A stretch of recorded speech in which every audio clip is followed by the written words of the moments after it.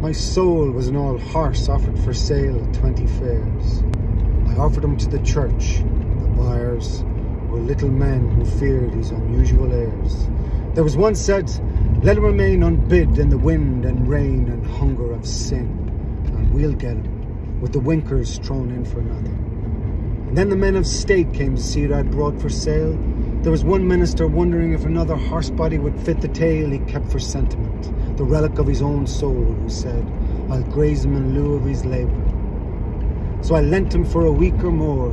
He came back a hurdle of bones, starved, overworked, in despair. I nursed him on the roadside grass to shape him for another fare. I lowered my price.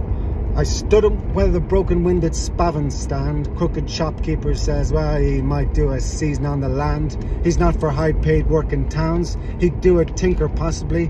I begged, oh, make me an offer now. A soul is a poor man's tragedy. He'll draw your dungiest cart, show you shortcuts to mass, teach weather lore, at night collect bad debts from poor man's grass.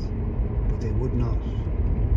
So where the tinkers quarrelled, I went down with my horse, my soul. I cried, who'll bid me half a crown? From their rowdy bargaining, not one turned. Soul, I prayed, I've hawked you through the world of church and state and meanest trade.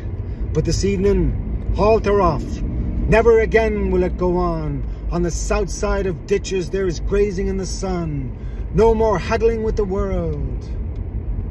As I said these words, he grew wings upon his back, and now I may ride him every land that my imagination knew.